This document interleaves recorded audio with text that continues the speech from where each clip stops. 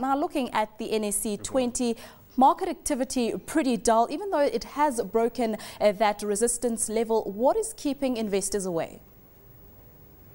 Well, the breaking of the resistance level at 3,700 on the index is, I wouldn't call it very a true reflection of, of the market, because it's been backed by very thin volumes and very little trading. In fact, yesterday we saw one of the lower turnover numbers for this year.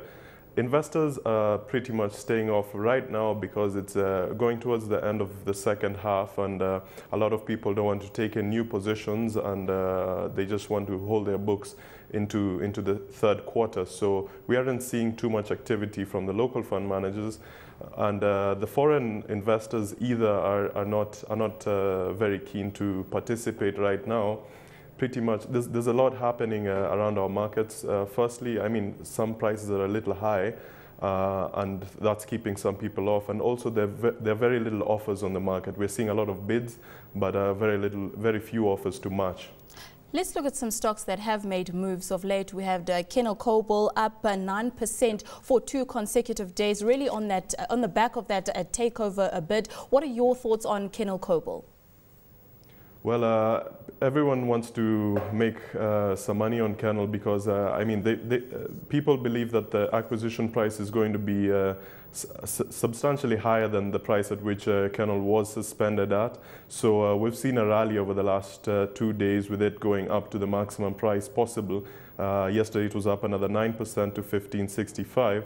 And I think people feel that it's still undervalued from a future estimated earnings perspective, where it's trading at about 5.5 times its price to earnings, whereas the rest of the market is at about 7 at present. So people still believe that there is some money to be made there. It's pretty much a gamble because we cannot really tell what price Puma is going to offer shareholders, but we wait to see. Given that there was also a profit warning issued by Kenol, where it's really a gamble, I'd say. A gamble at this stage for KenolKobil, but looking at Kenya Airways, it has come under pressure quite significantly following the listing of their shares on the bourse.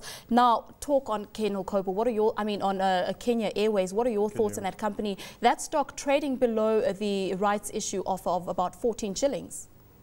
Yeah, it's trading significantly low, and it's actually just 30 cents off from its 12-month low, which is 12.30. Well, I think off the rights issue, a lot of people came in to sell. There's very little appetite for that stock, especially given their dip in earnings, which were announced a few days ago. And well, the company is coming under pressure simply because they're unable to turn revenue into profit because their costs are growing at an alarming rate. Operating profit was about 77% lower, and that just goes to show that they will be under pressure in this next financial year, especially seeing as they are taking on quite some financing in the form of debt.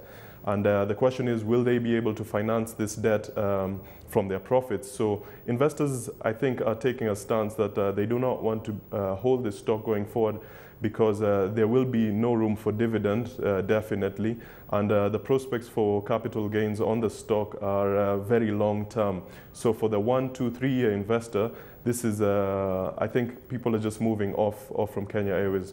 Looking at the investment strategy, what type of strategy are you taking? You did talk about a dull activity on the market. Which sectors are you finding value at this stage?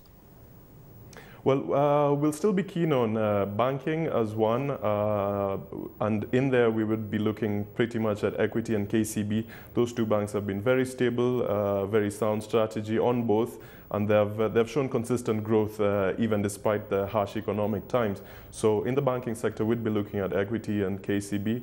Then we look at some construction and construction-related stocks. We'd like to hold Bamburi and housing finance, mortgage lender, the only mortgage lender listed on the exchange. And then in the telcos, of course, Safaricom is a good stock to hold on your portfolio. It's trading at about 3 shillings and 50 cents, fair price.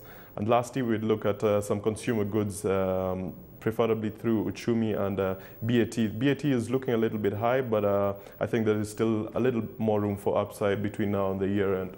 Let's look at Uchumi. It's been on an upward momentum for quite some time now, but is this rally sustainable? Well, at present, we see it as a hold at current levels. It did rally because it was grossly undervalued. Once it came back from delisting, it dropped about half its value and was trading at about 7 shillings for the longest time. That was unnecessary and unusual, and so once investors picked up on this, there was substantial upside, and investors are sitting on a year-to-date gain of slightly over 100% on that stock. I believe at current levels it's fairly priced, but the company seems to have a sound growth strategy, and these will show themselves in their earnings. Their year ends June 30, so we should be seeing their earnings announced around mid to late August, and investors should position themselves ahead of that. Let's touch on the inflation numbers out in Kenya. Prices were 12.2% in May. The trajectory is for inflation to continue edging lower. What are your thoughts on the inflation trajectory going forward?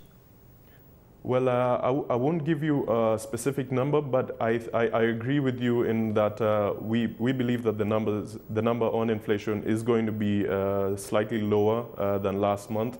This is going to be primarily backed by stable and slightly declining food prices and also energy costs. Actually, energy is going to be a big determinant on how much we're going to gain on a drop in inflation numbers, because we've seen oil prices dip substantially globally, and given that we are an importer of oil, our exchange has been very stable over the last few weeks, as wasn't the case the previous month. So I think Kenya is going to see lower inflation numbers in the coming month here.